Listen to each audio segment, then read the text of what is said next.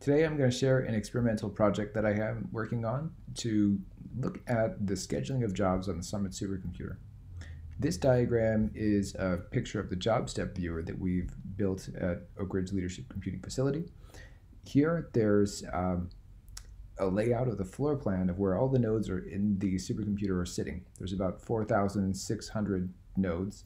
Each node has 6 NVIDIA V100 GPUs, and so this is a very heavy lifting, large computational piece of machinery. There are lots and lots of jobs that sit in the queue and wait to be scheduled and run every day. Usually there's frustration as users kind of send a job in, wait hours and hours, and try and figure out, when is the job going to run? How much time is it going to sit in the queue? Should I make the job larger or smaller? And so what I want to try out today is to build a small playable game where we can schedule the jobs ourselves. We'll have something like each job dropping down the top of a screen like Space Invaders, and we'll try and have the user able to pick which one of those jobs that they want to run at a given time. This kind of playable game will give us a nice interface and feel for what the scheduler looks like. And so without further ado, let me jump into the technology that's going to make this happen. I'm going to base this game on the Gymnasium Python library. Now this Python library is great because it provides pretty much all of the boilerplate and background code that you need if you're building a game. So you can focus on exactly what is the space of things that sit on the board, what does the board look like, what kind of actions can the user take.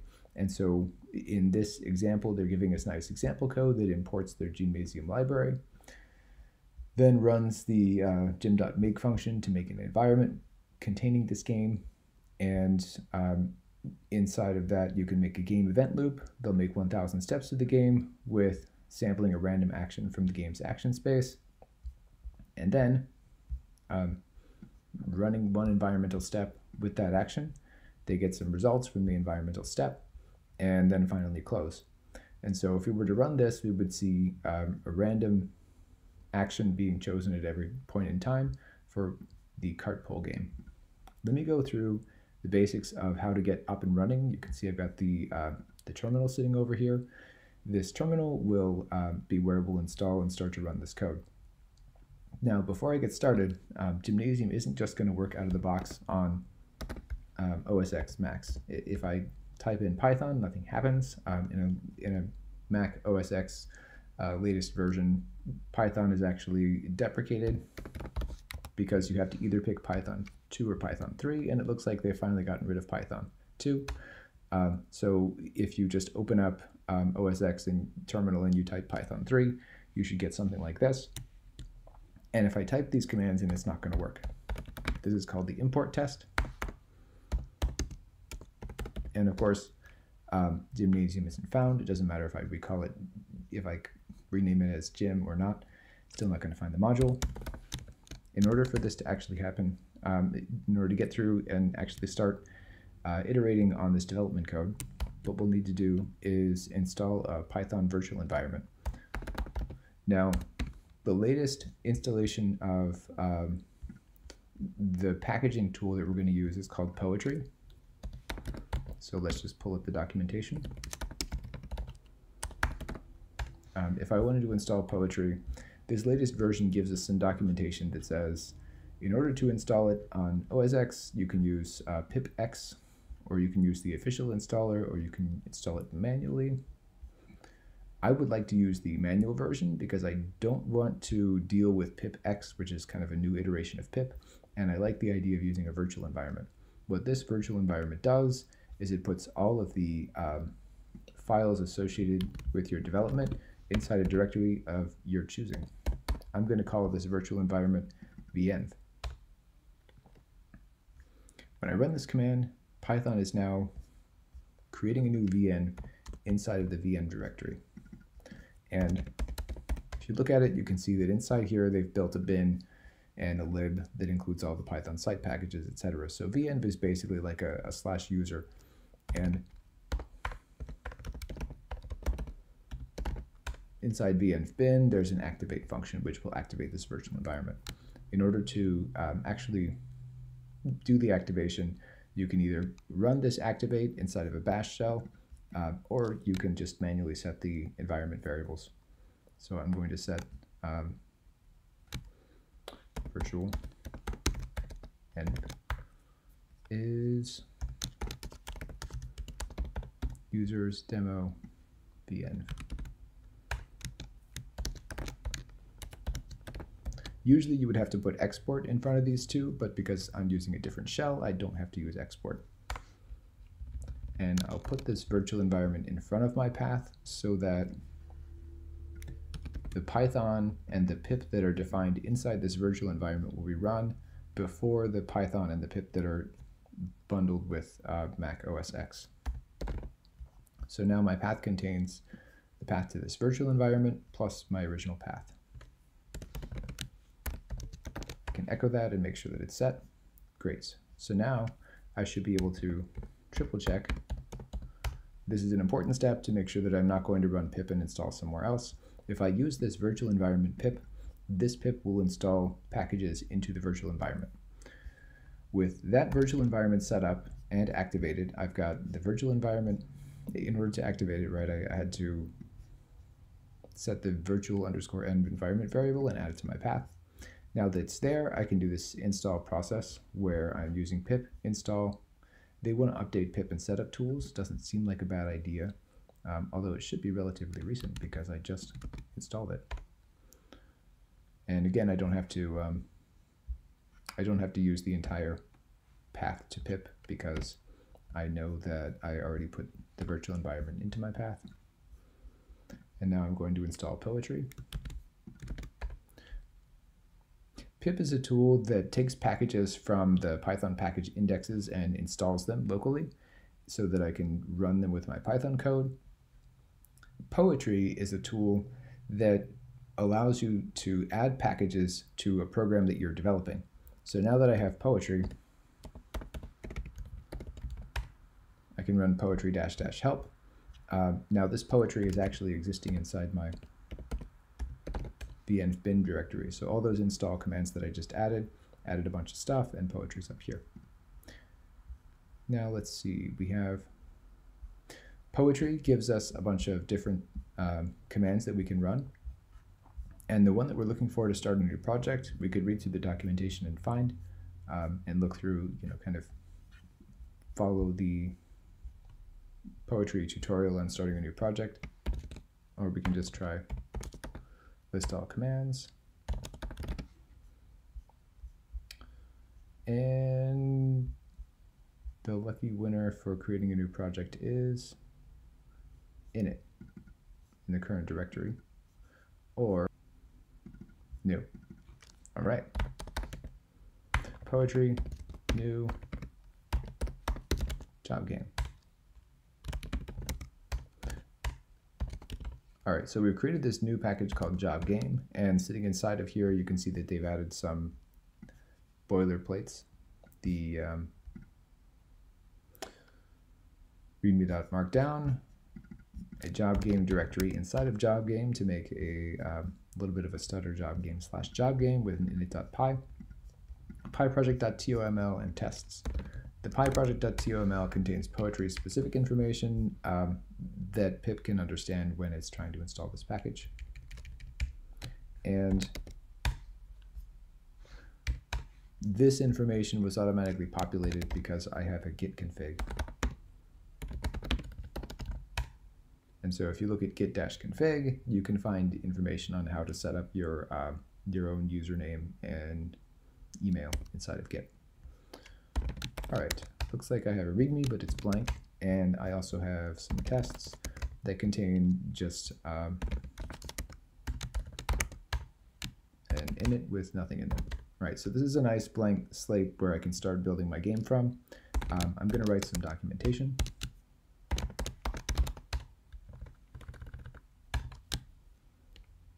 Let's see, so this will be a game to manually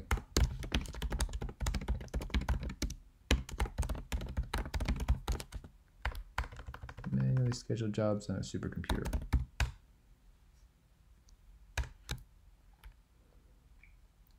What else do we want to say?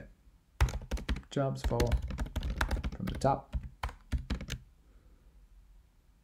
Drop them.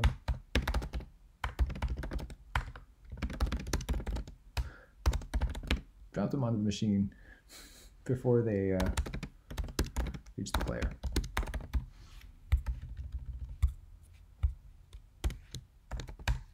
Great. So that's pretty much the basic idea that we'll start with. It's always good to start with some documentation. I do not have a Git repository yet, so I'm going to start right away with git init. That creates a .git directory inside my job game Python package directory, and now I can use git add dot. I also happen to know that Python creates a bunch of directories called underscore pycache.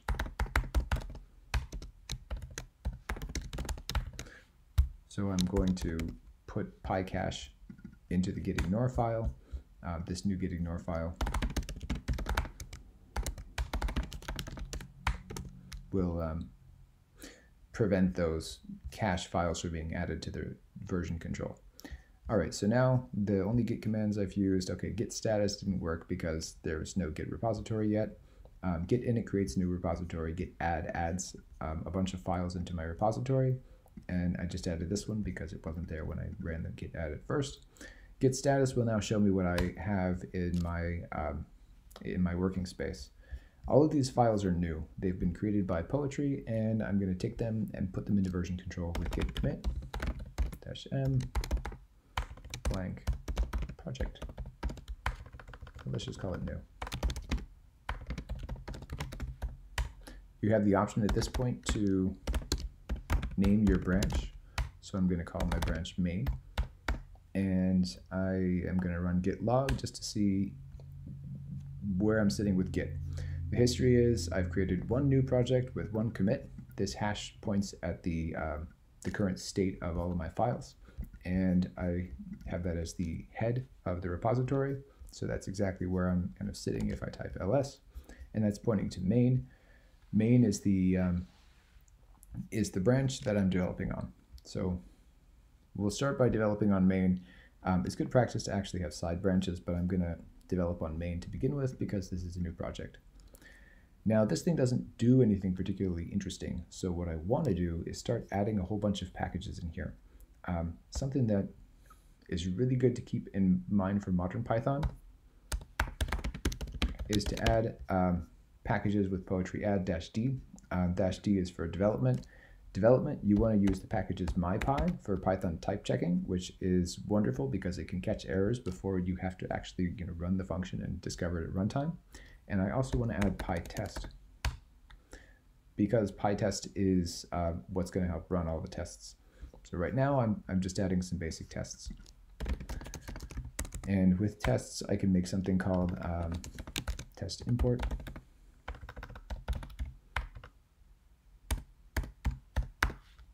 This test import will have the job of just importing.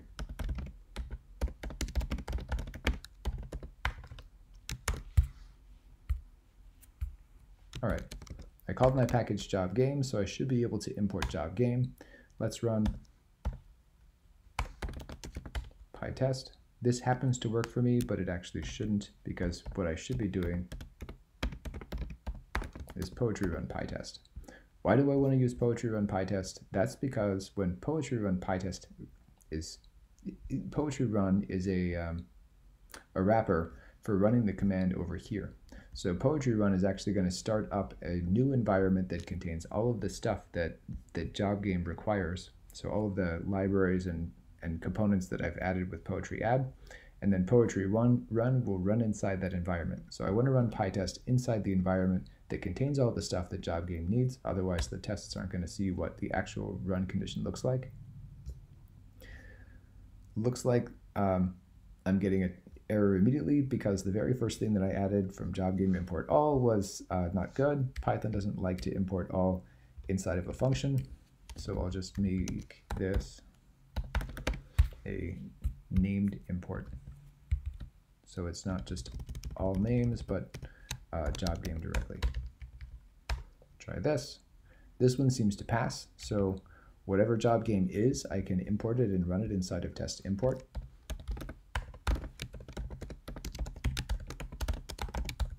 Let's see if this works.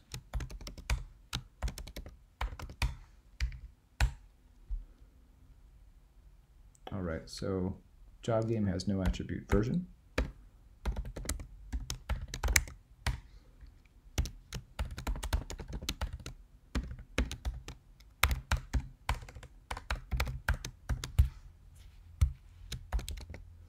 So let's put that inside of the init file.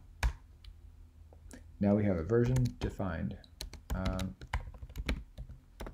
Let's look at all the files inside of job game just to see that nothing else is in there. Yep, the only thing inside of job game is the init file, and it just contains the one line that I put in. WC counts the words in all the files. And here's again that pycache that I told you about. And if I look at what's happened inside of git status, you'll notice that poetry.lock is not a tracked file. That's because poetry hadn't been run the last time I checked files with git. Also, pyproject.toml has been updated because poetry added some packages for development. This I just changed, and this is new. So I'm going to use git add, check my lock file into version control as well as my test.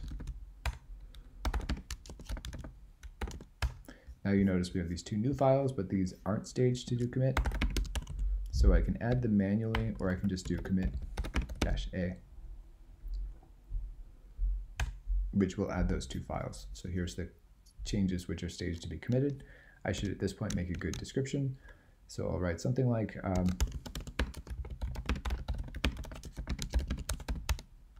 added simple import test and dev dependencies. Great, so far so good. Now we're actually ready to go and run this. So that was all boilerplate, and now we're actually ready to go ahead and run the steps that are listed inside of the tutorial. If you look, they want to import Gymnasium as gym, and if Gymnasium is a nicely named package, then I should be able to add it this way to my development environment. Because I'm developing with poetry, I use poetry add. Looks like Gymnasium is a nicely named package. Usually it's good to go ahead and verify that that's the case, but in our case we know it works. It's added NumPy, which is a nice matrix and linear algebra package for working with arrays inside of Python. And here I have Gymnasium. Let's just run it and see what happens. So to run this,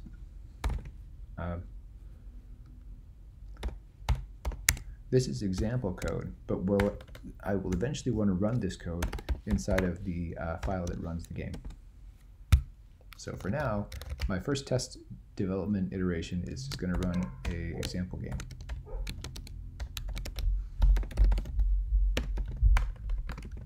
And I should be able to run this if I use poetry to run it inside the poetry environment. What's happening now is that source file is being executed, which loads all of the stuff inside Gymnasium. So Gymnasium is pre-compiling and checking. It looks like something happened, but it didn't show anything on the screen. So we probably didn't ask it to render anything. We can actually check that something is happening, though, by printing out some of these actions, or printing out maybe the observations or rewards. Let's print them all.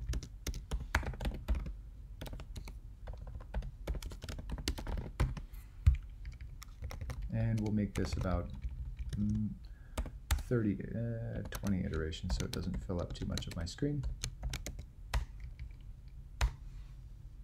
Yep, so it did run those 20 iterations, and it's printing out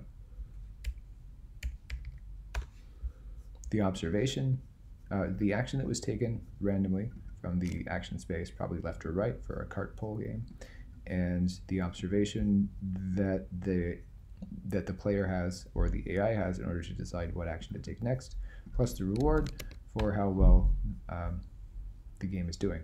Looks like the reward is continuously 1, and the game is observing all of these different things. They're probably components of positions and velocities. So if I were to play this as a human, this would kind of not be visual and be very difficult for me to work with. But as a computer, these 4 numbers would be perfect for running through an AI/ML model to try and predict whether I should take action 0 or action 1. So you can see where we're going with this game. I've gone through the basics of setting up a Python environment and running the example code that sits inside Gymnasium. The next steps that we'll have, probably make another video about these, are how to start tweaking this game and modifying it so that we can have it represent the environment of the supercomputer with all of the jobs that are being looked at inside the job queue. And then we'll kind of interactively play that. We'll show you the playable version of the game and finish off with teaching the AI to achieve the high score.